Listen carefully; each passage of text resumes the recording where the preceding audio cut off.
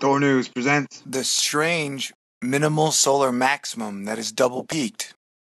We're watching the heavens for signs, because it's what we like to do. It's been a very active, very strange solar maximum. Yesterday when I was driving home, I had to get out of my car and stop and videotape the sun because it looked so unusually large. Now I know the sun is massive, but it looked more massive than usual. It's huge. And then I get home and check out NASA's cameras, and it's like one of the biggest coronal mass ejections I've seen in a long, long time. I thought it was funny. The powers that be have been saying that this is a very low solar maximum. Something unexpected is happening on the sun. 2013 is supposed to be the year of solar max, the peak of the 11-year sunspot cycle. Yet, 2013 has arrived and solar activity is relatively low. Sunspot numbers are well below their values in 2011, and strong solar flares have been infrequent for many months. They started out by saying that this solar cycle was low. Solar activity is lower than expected. This was going to be a very calm, a minimal solar maximum. Minimal solar maximum. I've been quietly disagreeing to myself. Thor abides. NASA was even saying on space.com the sun's peak of solar activity this year will be the quietest seen in at least 100 years. The sun's 2013 solar storm peak expected to hit century low.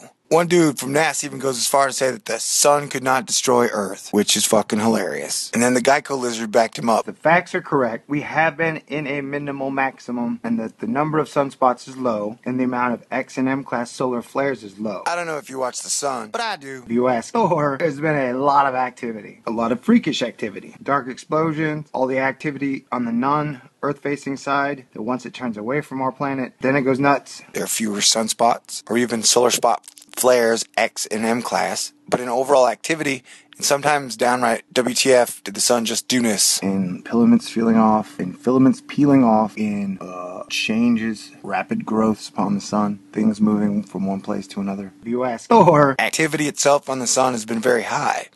There's been a lot of filaments popping off, bubbles on the sun, things moving around. There's been a lot of activity, but that's what they've been saying, that we've been in a minimal maximum. And then NASA changed the tune to, it's a double-peaked solar maximum. Solar max could be double-peaked. The quiet has led some observers to wonder if forecasters missed the mark. Solar physicist Dean Pesnell of the Goddard Space Flight Center has a different explanation. This is solar maximum, he suggests, but it looks different from what we expected because it is double-peaked. Minimal solar cycle is double-peaked. I mean, which is it? Is it a slow solar maximum? Is it a minimal solar maximum? Is it a strange solar maximum? Or is it a strange double-peaked solar maximum, has minimal spots of maximum activity? I mean, anytime you see data like this, that's always weird, and it's always got a smiley face in it. They may say it's a minimal double-peaked solar max, but I say, don't water down my world with words and generalizations, man. Just because you're going to tell me what a cloud is doesn't mean a cloud is less cool as a cloud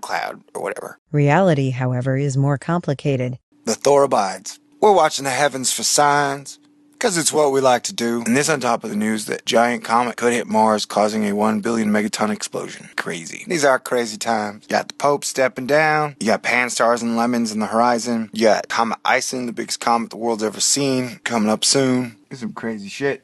So just keep a watch. Things are stranger than ever.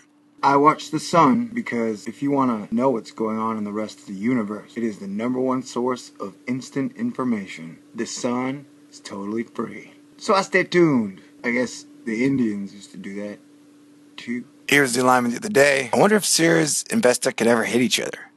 Did you know they are planets? Double-peaked. It's a cloud. And like a good screenwriter, I keep an eye and an ear down to the ground on the Tinfoil Hat Tribe. And they got an eye on March 22nd, 23rd. Oh, really? Double-peaked. It's a cloud. Oh, really?